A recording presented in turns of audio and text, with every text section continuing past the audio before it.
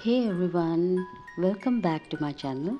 So as being promised, I am back with the brown bread recipe, and to those who are new to my channel, I am Darshana, a home baker and a teacher by profession, and I love to share easy recipes which everyone may try at home. So a few simple ingredients and you will get delicious brown bread. So do give it a try, and the recipe, the exact proportion you will get in the description box. So here I have taken 150 ml of lukewarm water, 2 teaspoons of sugar, and I'll mix this until the sugar completely dissolves. Once it gets dissolved, I am using 1 teaspoon of yeast. This is instant active yeast.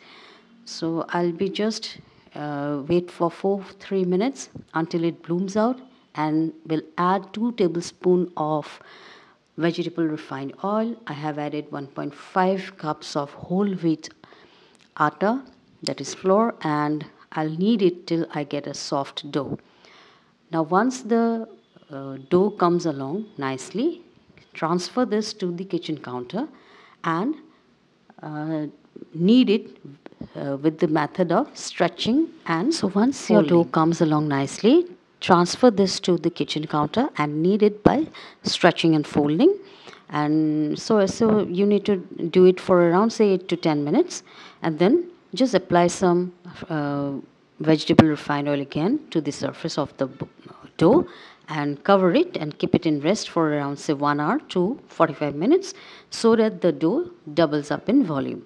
Once it doubles up, as you can see, punch out all the air and then knead it again for another 2-3 minutes by adding 1 teaspoon of butter to it.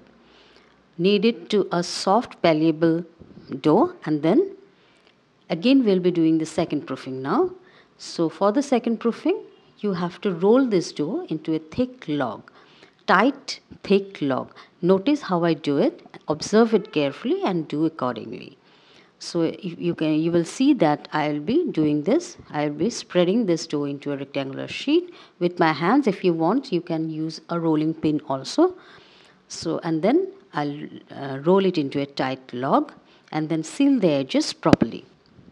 So after this step is done, we will second proof it for around 45 minutes to 1 hour, or until your dough again doubles up in volume.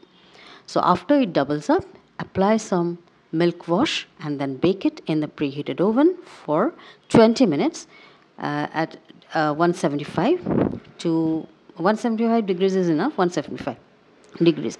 Again, one more thing, the time of course will depend or differs from oven to oven.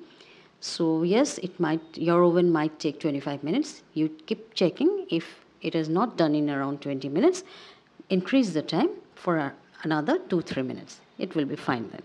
So once it is done, keep out of the oven immediately and then spread some butter so that your surface doesn't dries out, and then enjoy it with your tea or coffee. So thank you for watching guys, and do let me know how you find out. Thank you once again.